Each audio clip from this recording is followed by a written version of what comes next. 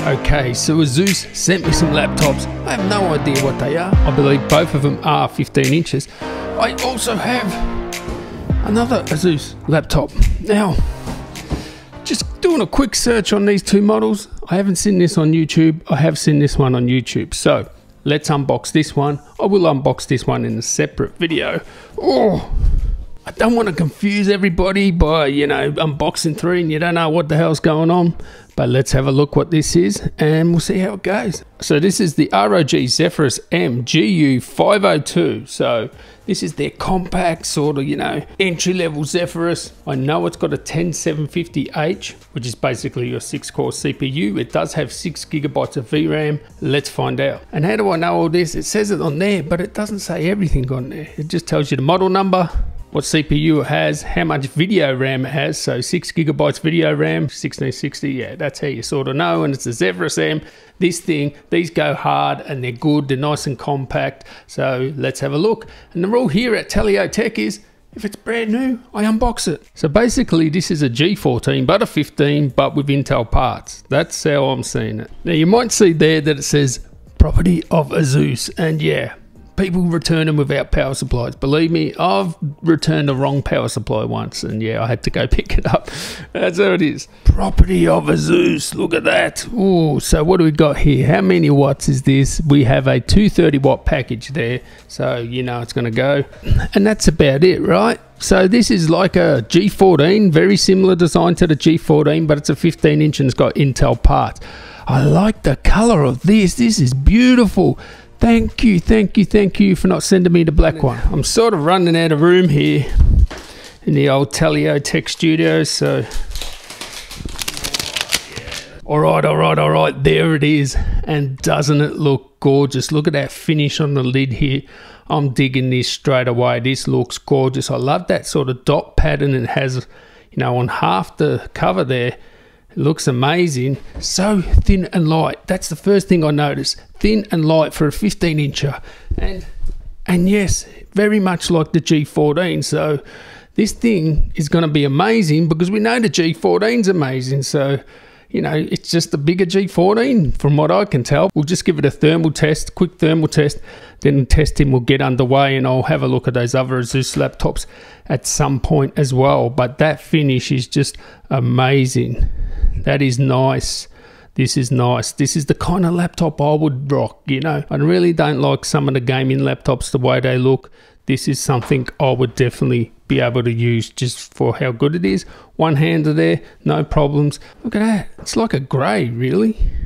That's nice. 10th generation Intel. I have no idea what GPU that is. That's a nice premium finish.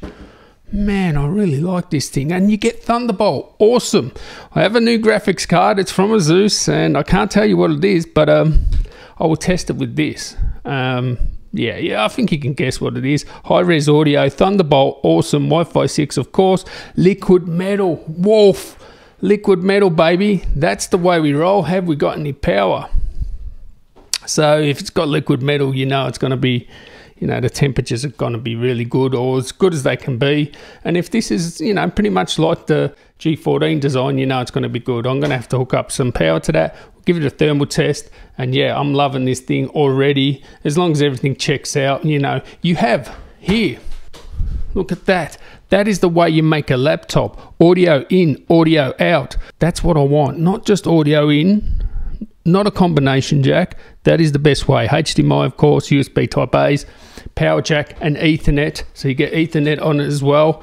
And there you have Thunderbolt 3, baby. Now, you know, all these Asus laptops have Thunderbolt 3. The last generation, they weren't doing it. And look how thin that is. Look how thin that is. Razor thin, easy to hold up. Another 2 USB Type A's there. This is nice. This is nice. Beautiful. All right, so holy bananas. Get this thing. 4K, 100% Adobe RGB, 1660 Ti in it, 10750H, so 6-core CPU. So yes, it is indeed like a bigger G14, 15-inch G14 with Intel parts and a 4K display option. And that was the weak point of maybe the G14. The displays weren't like super high quality. They were fine, but they weren't the high quality. You know, this is 100% Adobe RGB, like That is crazy 4K. And it looks great. It's prism grey. I love this finish on it. It's like really nice. And that's it. It's got a Sabre DAC in it too. So as I said, audio in, audio out, but it's actually got a DAC in it. So audio quality will be off the charts. This thing here will be a great production machine because you've got a 6-core CPU, you've got a 1660 Ti after that, diminishing returns, and this will be excellent for, you know, it's got the display for, you know, content creation, 100% Adobe RGB. It'll be great for content creation and gaming. So it treads the line and it looks the part too, right? It looks awesome. So I gotta say, this thing is very tempting. Check out the prices in the description. I think you'll be very surprised. That's a nice package there. What do you want me to concentrate on? More on the gaming or the content creation with this thing? Because this is, you know, both to me.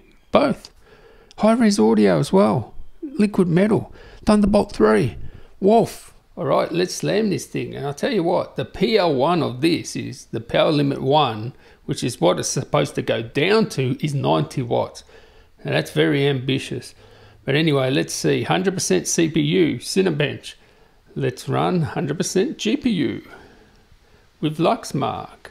Oh, let's go here, selected. So it is 100% CPU, 100% GPU. It is in its turbo mode.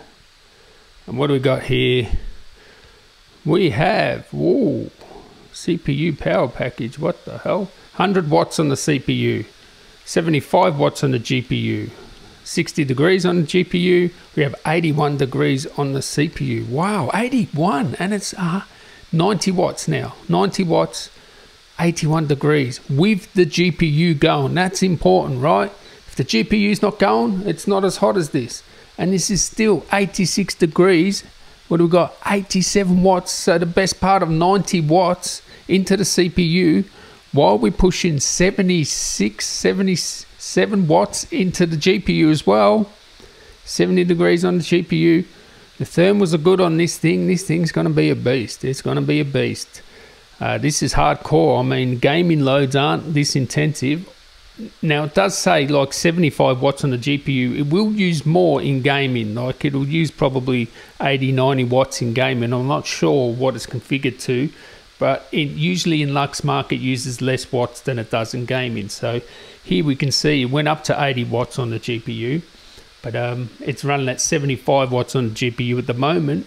And the CPU, what? Is that finished already, Cinebench? No, it's still going. Oh, the temperature went right down. Why did it go down? It went down because it went down to 48 watts on the CPU. Okay. So it'll eventually go down to 48 watts. That seems to be baked in there. Maybe 50 watts. And the GPU's going hard, 71 degrees, and now it's 80 degrees. And you can hear it, listen. Yeah, you can't defy the laws of thermodynamics, can you? It's going to be loud when you're slamming it 100% GPU and CPU. Be interested in a good score on Cinebench would be, oh, there you go, 2,700 for this. If I'm not running Cinebench and Luxmark at the same time, it'll probably get around 3,000 in Cinebench. It takes like a 300 haircut, like if you're running the GPU at the same time. So, yeah, thermally, it's good. Even under full load, it did not hit 90 degrees, that CPU, and that was like 90 watts on the CPU, and we're pushing, what, 75 watts on the GPU. So it's going to be a good package thermally. I like it. I'll catch you in the next one, guys. Tally ho.